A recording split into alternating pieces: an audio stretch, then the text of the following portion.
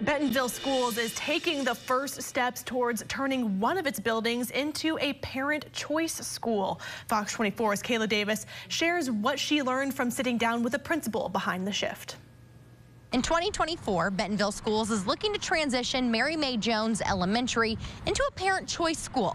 Right now, the district is brainstorming what that'll look like before the school board votes in November. We'll use this year to be able to research what it is the model school is going to look like, what we'll be able to provide to our parents as a choice. Principal Jeff Wassum says the research for the parent choice school includes asking parents to fill out an online survey and join focus groups to share which areas they'd like Mary May Jones Elementary to focus on. Some of the options could be dual language.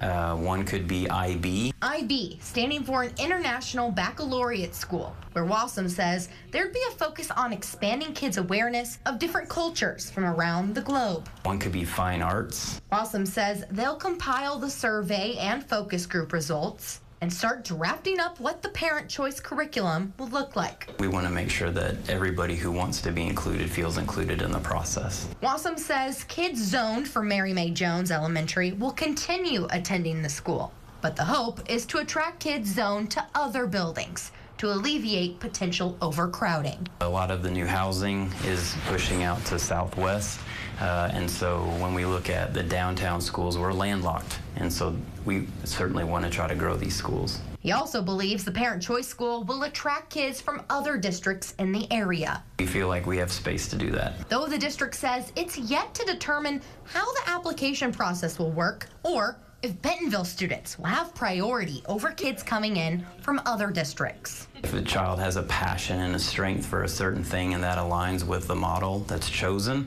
then at that point we would certainly want for somebody to join us in what we're doing here. I spoke to a handful of Bentonville parents who said they didn't feel comfortable speaking on the parent choice option since it's so new. In Bentonville, Kayla Davis, Fox 24 News. Thank you so much, Kayla. Now, we also asked if the LEARNS Act is a reason for starting this new parent choice school. A spokesperson for the district says that it was not a factor and that the district has been considering the school option for more than a year.